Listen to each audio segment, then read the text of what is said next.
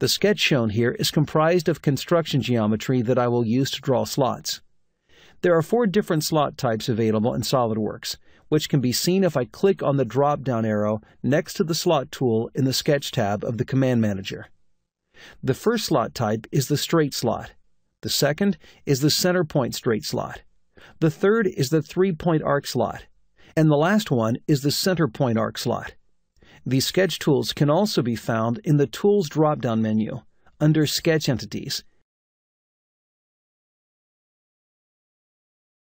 in the right-click menu while in sketch mode,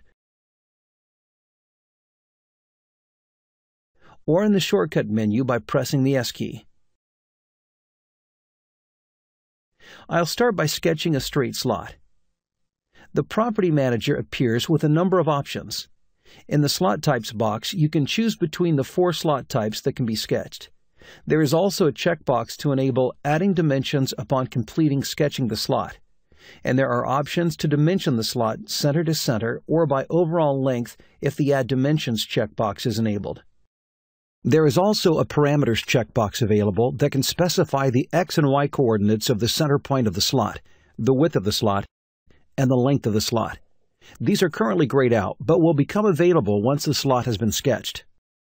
To begin sketching, I'll make sure the straight slot option is chosen, and make sure the Add Dimensions box is cleared. This slot is sketched by setting the 2 endpoints of the centerline and then setting the distance between the centerline and the edge of the slot. To begin sketching, I'll place the 2 endpoints of the slot centerline on the small construction line. Move the cursor upward to generate the contour of the slot, and then click to place the slot. The next slot type, the center point straight slot, will be created on the other small construction line toward the bottom. I'll choose this slot type in the Property Manager. This slot is sketched by placing the midpoint of the slot centerline, then setting the distance from the midpoint to the end of the centerline, and then setting the distance between the centerline and the edge of the slot. To begin sketching, I'll place the midpoint of the slot centerline at this point. Move the cursor to the right. Place the endpoint at the end of the construction line, and then move the cursor upward, and click to place the slot. The third slot type, the 3-point arc slot, will be created along the circular construction arc at the top of the sketch. I'll choose this slot type in the Property Manager. And notice that additional options are available in the Parameters box, such as the radius value and the angle of the arc. This slot is sketched by placing the 2 endpoints of the slot centerline arc, then setting the 3rd point to create the curvature of the centerline arc, and setting the 4th point to create the contour of the slot a certain distance away from the centerline. To begin sketching, I'll place the first endpoint of the centerline arc at this point on the construction arc. Place the second endpoint at the top of the arc. Place the 3rd point along the arc, and then place the 4th point to determine the width of the slot around the centerline arc.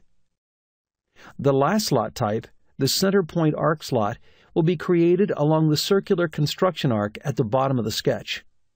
I'll choose this slot type in the Property Manager, and I'll click the checkbox to add dimensions.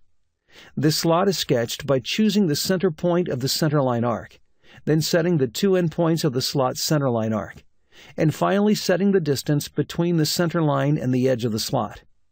To begin sketching, I'll place the center point of the arc where the horizontal and vertical construction lines intersect. Place the 2 endpoints of the slot centerline arc, and then set the distance between the centerline arc and the edge of the slot. Notice that dimensions were added to the slot once completed sketching the slot profile. Slots can be modified by clicking and dragging the endpoints of the arcs, the edge of the slot, or the center point of the slot. The slots sketched here have relations to the construction geometry, so the only modification that can be made is to widen the slots by dragging the endpoints of the arcs or the edge of the slot.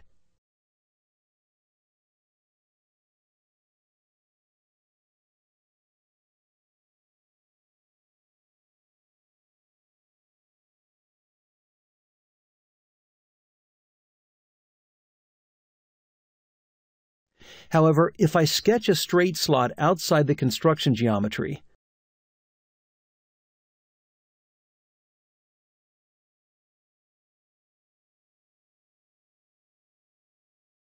I can drag the center point of the slot, which changes its length and width.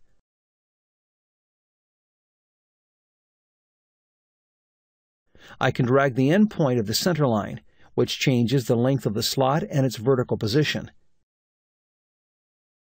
If I drag one of the linear edges, the width of the slot changes.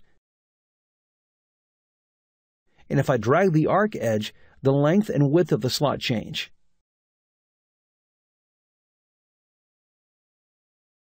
This completes adding all 4 slots types to the sketch, and I'll click the Exit Sketch icon in the confirmation corner to exit the sketch.